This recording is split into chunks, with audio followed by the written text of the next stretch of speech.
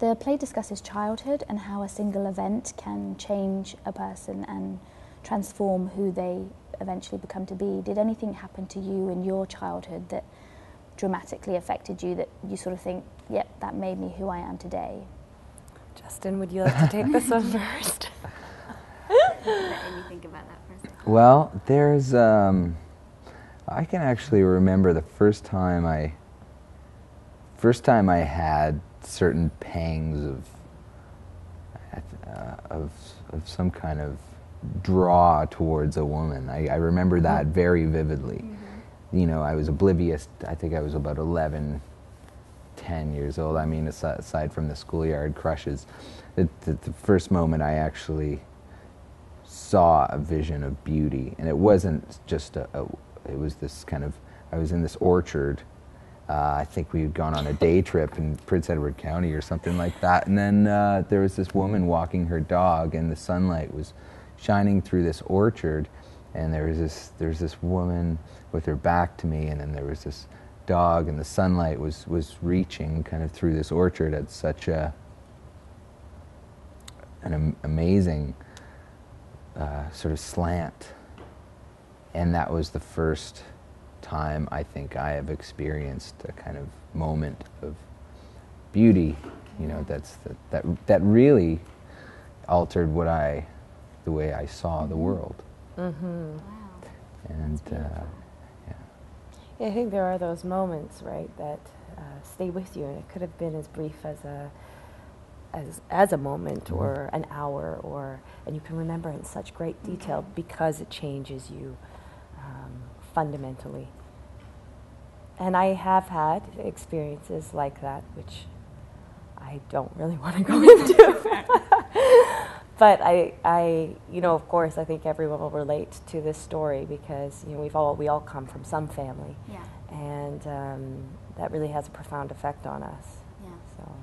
Lots of things happen in my life, you know. So, but I can never find one thing that I said that's what did it. Actually, it's more you sort of in your life now. You sort of you react. You go, oh, I'm reacting just somewhat the same as I always. I'm quite a shy person, and I just know that when I was a kid, I was shy all the time. That never left me. I just find different ways to cover it up, so it doesn't seem that I'm as shy as when I was younger. But it's not one particular incident, I don't think. Except the time I fell on my head and totally changed my personality.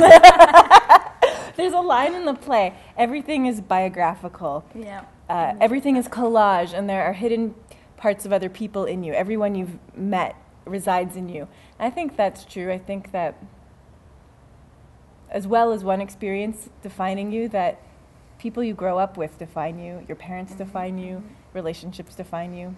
Yeah. Do you have siblings? When Anna talks about being distinctly Claire and distinctly Anna, it resonates with me as one of 4. I sort of felt that I had to carve out my own unique personality, and I wonder if that was something that you had to do. Yeah, I think it was probably easiest for me in a way. I was the youngest. Right. So, you know, in some ways you're dismissed as the youngest, but in other ways you have many advantages because you sort of can look to your older siblings and look at their mistakes. Yeah. and you get spoiled. And not repeat them, and you get spoiled. But definitely that relationship that Michael describes in the book between these sisters is very moving in many ways because there is that rivalry and that competitive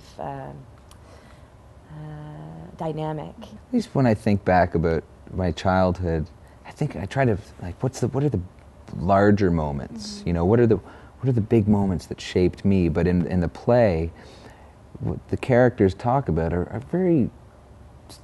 They seem like, you know, they're small moments, but like there's the scene where once a year their father will take them into the yard, into the field, and take a photograph of them together. Yeah. And that doesn't seem like a very large thing, but reflecting on it as adults in the play, it really is. It really is a pivotal point in the play, and so, you know, going through, you know, working on this production it's kind of made me think of the smaller moments in our youth that might have shaped us. I think that the play also touches on how we affect people, you know. Yes, absolutely. That it's not just family, it's every person that you meet makes you who you are. Yeah. It creates that. It's another line is everything's biographical. Right. Yeah. I grew up without siblings that were close to me in age. My older siblings were 13, 15, and 18 when I was born, so I didn't grow up with them. And then I have a younger sister who's 14 years younger than me. So I'm like a hybrid of an only child and a middle child, bookended by much older and a much younger sibling.